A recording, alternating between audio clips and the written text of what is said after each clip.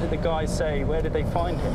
Apparently there was a couple walking along the beach this morning and they heard him crying. They make a really loud crying noise when they're not with their mothers. And so they found him and they looked everywhere for the mom, but they couldn't find her anywhere. And that's when they called 911. This is definitely a newborn that we're dealing with here. This is gonna be tricky.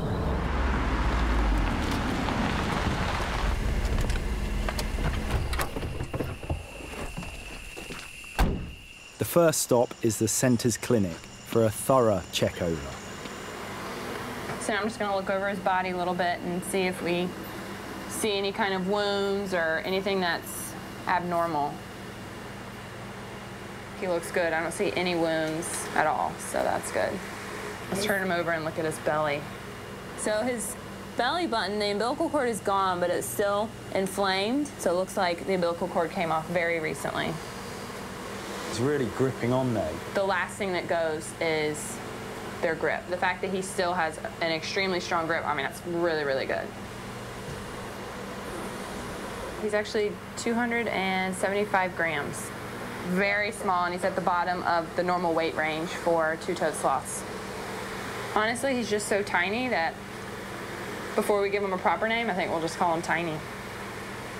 Tiny is the smallest sloth that Sam has ever looked after. And at this age, one of the biggest risks is dehydration. All right, bud, here we go. It's critical that Sam can get fluids into him fast. Oh my gosh, look. Good job, bud.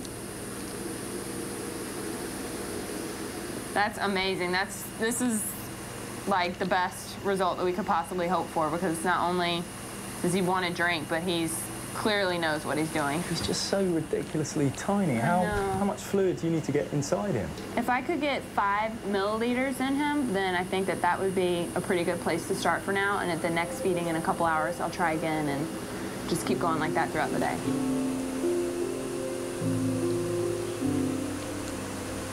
Tiny is just so small. I don't think I've ever seen a baby animal this vulnerable. And now for Sam, it's going to be a massive commitment. She's got to look after him 24/7, feeding him every few hours, and she's probably not going to get much sleep.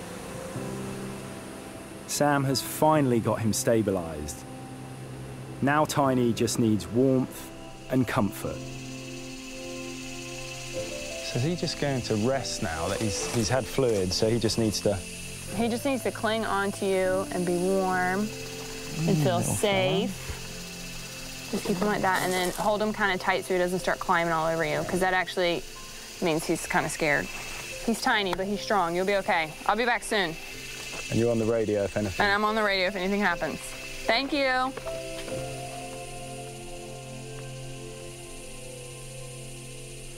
He's half the size of my hand, but he's got an awful lot of fight in him, and I just hope he keeps that up and gets through these first few difficult days. After such a traumatic start to his young life, the odds of survival are stacked against him. In the wild, Tiny would lie on his mother's chest to feed, while she hangs upside down from the branches. So Sam is doing her best to simulate that same effect. Basically, he has to drink this if he wants to survive. Even in the right position, Tiny is still reluctant to feed from the plastic tube. Wakey, wakey. Yeah, come on. There's just something about kind of rubbing skin in front of his face that seems to make him want to suckle. Wow. Look at that. He's sucking pretty quickly.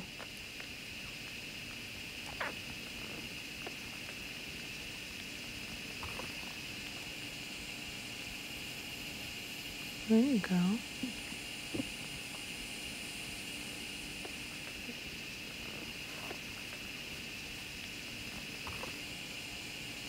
Getting any newborn wild animal to accept substitute milk can be difficult. I mean, he's a newborn. He falls asleep at the drop of a hat.